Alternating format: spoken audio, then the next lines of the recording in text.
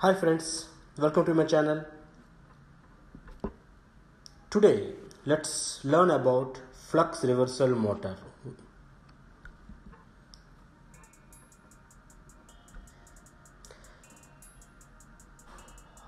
How do we proceed in this video? First, let us learn about why flux reversal motor is required exactly, and then what is the electric motor principle, so that we understand the basics of motor and go ahead for flux reversal motor understanding, and then the advantages and disadvantages of the flux reversal motor.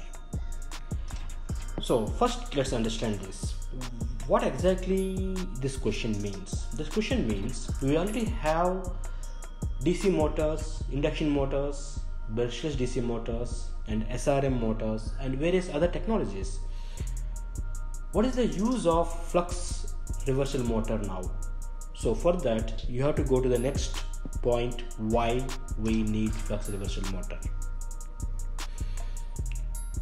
We have DC motor, and we know the disadvantages of DC motor, like periodic maintenance, because the mechanical parts are the moving parts are always in touch with stationary parts, so there will be wear and tear, and there will be sparks which lead to the carbon powder in this, and so it needs a maintenance, right? We know that already.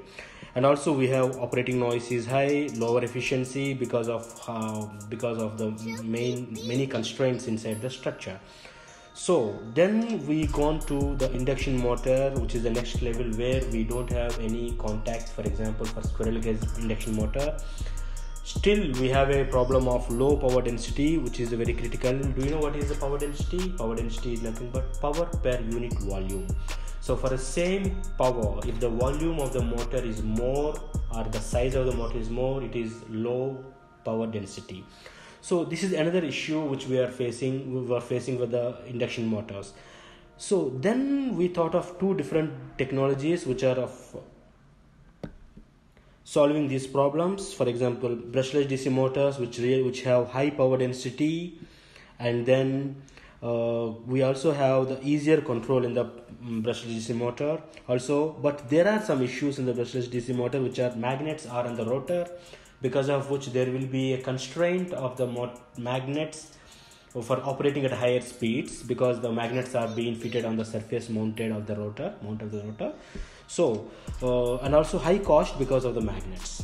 So these are the things which we have a negative things for BLDC motor. And coming to switch reluctance motor, the advantage of this is a very simple construction, and the mechanical robustness is very good actually.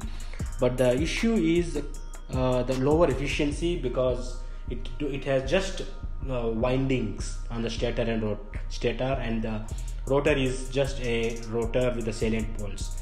So we still have many disadvantages and advantages for even this latest technologies. Now we will see why we need this. When coming to here, we already discussed about this point, also discussed about this topic. So mainly the disadvantages we can see are high cost due to magnet, lower efficiency, complex control. So how can we tackle this problem? Then the new technology arrives, which is nothing but flux reversal motor, which actually is nothing but flux reversal machine. Can be explained as the motor evolved from the switched reluctance motor and lighter permanent magnet motor fitted. So for example, magnets fitted. If you see here, permanent magnets are fitted with the stator here. Also stator have the winding inside, and then so it is basically a hybrid type. Even it has a permanent magnets and also stator winding added to each other, which is aiding the flux, also reversing the flux. That is the reason we are talking as a flux reversal here. We will discuss more in detail in the next step. So if we are understanding this one, we will go ahead for next. So we will discuss here basic like electric motor principle first, just to understand what exactly the motor principle, how the torque is produced, how is the flux lines are produced. If you see here, before starting we should understand this is like it is going inside. If you keep your thumb inside here, the other fingers will be in this direction. This is outside. So if you keep the finger outside, your thumb outside here, so the other fingers will be in this direction. The meaning of this is nothing but, as you keep the thumb as the current flow, then the flux will be around it in the direction as just we discussed right now. So coming to here, this is only stator excited. This is a stator, this is a rotor, just for representative purpose.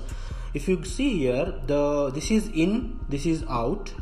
So in and out, if you keep all the fingers in the direction of in and out, the flux lines should flow in this direction, and there is no excitation here, so the flux line should flow this direction. Now if we go to the next step, only rotor excited, the flux lines will be coming around here in this direction as we just discussed here, and then here will be coming in the opposite direction because it is coming out, and this is in. This is in, this is out. So you just practice this using the thumb rule, you will be understanding this. When we go completely with the both stator and rotor excited here, there will be a interference between both the fluxes. For example, some fluxes are flowing like this, some fluxes are flowing like this. So there will be opposite flux here due to this, which reduces the flux in this area. Here in this area it will increase the flux. So what happens, basically there will be a flux bending here. And coming to the flux concept, the flux we can assume like a elastic lines where they will try to straighten. When they try to straighten, what happens, they are actually pushing the rotor to one side, making it move, which is nothing but the torque. I hope you understood this. So keep just comment me on the below so that I can explain you better in the if at all any questions in this. We'll go to the next step now. Coming to flux reversal motor principle. Here we have the same stator, same rotor, stator, and we also have the same conductors here. So only thing addition is the magnets. Permanent magnets are being fitted in the stator. Why these permanent magnets fitted here? What exactly happening here now?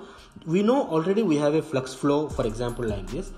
The permanent magnets will again give more and more flux adding to this, so that it is adding the flux in one direction, and also when it is in the reverse direction, it is also subtracting the flux. So basically it is a flux reversal. So what is happening here, as we increase the flux reversal or flux linkages using the stator, what exactly happening, we are adding the flux, flux linkage, and also reversing the flux linkage, making it zero at one point and coming to the lower side in another point. So here basically we are getting a bi-directional flux, and we are not talking anything about the rotor right now. Rotor is still don't have any power. So we are just talking about stator and the magnets embedded under this. So what's exactly happening here? The flux is going from zero to it's adding up because of the directions which I just explained you in the previous slide, and then go to the peak positive flux linkage and go back to zero at one point of time as you change the current in the stator. You cannot change anything with the magnet, you only can change the current in the stator. So then it goes to the negative again on other side, which is making the flux linkage in the negative direction. So overall, if you understand this, why we say the flux reversal here, because we are able to make the flux a positive side, and also we are able to make the flux negative side.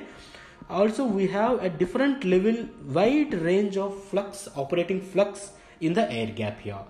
Hope you are clear about this. This is the reason we are telling it as a flux reversal motor. Now in this condition, when there is a rotor with the power also, then what happens, this flux also interacts with this this particular flux linkage and give the torque accordingly. So what happens, even the torque also will be varying definitely using this particular format.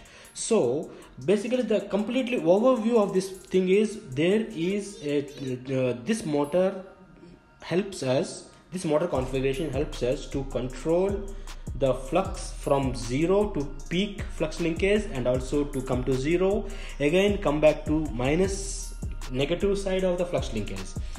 So this is the reason we call it as a flux reversal here. Basically flux is getting reversed to the net flux, so that we are getting the variation in the flux is more defined here.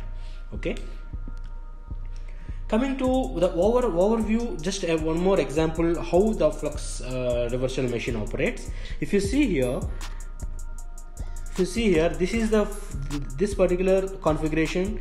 Stator, this is the stator, also have the magnet, and this is the rotor, and this particular thing only magnets are being excited here. So we see the flux linkage.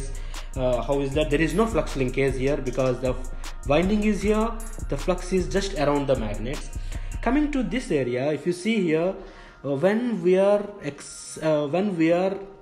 doing the flux flow with the stator excitation and magnetic strength. So we are not exciting the stator, but here we are exciting the stator also. So the flux is actually crossing across the flux lines. So there is a flux linkage here, which is a maximum positive flux linkage is coming here. I just explained in a different way in previous slide.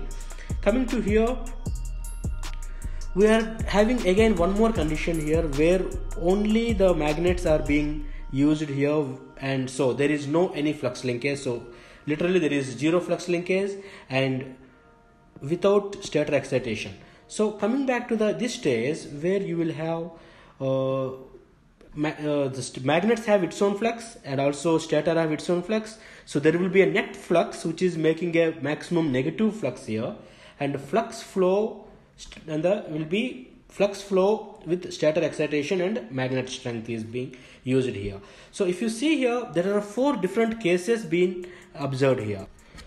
So now you understood the complete flux reversal machine operating principle, how it is operating, and what is the basic idea why the flux is getting reversed. So now we will go to the next step of what are the features, what are the advantages, disadvantages of this flux reversal. As we just discussed it just now, it can be operated in 4 quadrants, because we just discussed there is you can see the flux is in the positive negative side also. So it can be operated in the motoring mode and generating mode because of positive and negative flux linkages. As there are permanent magnets in this magnetic circuit, permanent magnets permeability is like air, where so it is leading to a higher reluctance. Actually it is leading to higher reluctance. So what happens, and it links with the higher reluctance, nothing but low inductance. Because of low inductance, what happens, there will be a very quick current response. So whenever there is a quick current response, torque is proportional to current. So very quick torque response in this particular category. Coming to disadvantages, there will be high cogging torque, because there were the magnets are nothing but air, and there will be the air gap is non-uniform here. So air gap is, if it's uniform, there will be a cogging torque is less, but if the air gap is non-uniform, the cogging torque is more. And also high core losses, because the operating flux will be more than the existing flux. So existing motor, because it has got magnets, and also we have the winding also added, winding electromagnetic flux also being added to it. Also it has got high harmonic torques. As we go next step, we have simple structure. The advantages would be simple structure of SRM. We are just following the same. We are just adding the magnets into that, so that it is getting more magnetically powered in addition to the electrical powered. Suitable for mass production, because it's a very simple construction, and high power density, as we just discussed, that it will have a better more power for a unit volume when compared to other induction motor and DC motor. And suitable for high speed applications, because we are able to control the flux in very good way, good control, because as we just discussed, the flux can be controlled very finitely. So it is the advantage here. And simple control as a BLDC motor can be. Hope you understand this flux reversal motor principle. Please do subscribe my video. and give thumbs up if you like the video. Comment below for any other technical topic to be discussed. Thank you very much. Have a good day.